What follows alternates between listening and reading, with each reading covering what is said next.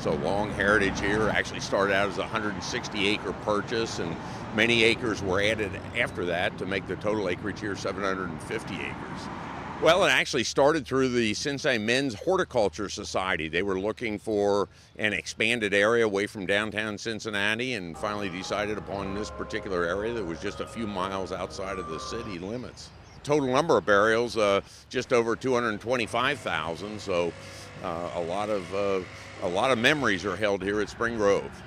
Memorial Day weekend is certainly our largest weekend of the year from the standpoint of visitors. There'll be just about 10,000 that will come through the gates to honor those who have gone before, and so a lot of different activities. Certainly it starts out with the scouts who very methodically come in and put flags on each of our veterans areas, so that's pretty inspirational. The American Legion event will be here on Sunday. We'll have a Civil War walking tour.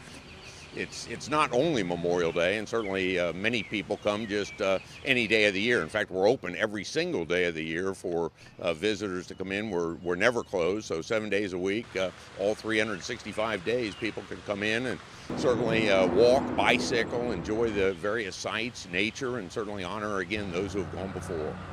Even 40 years ago, Memorial Day was just celebrated on the one single Memorial Day. Currently, as you well know today, it's a 3-day celebrated weekend, but it always has been certainly a cherished time of the year to honor those who have served our great country. So it's always been a very, very inspiration and memorable event.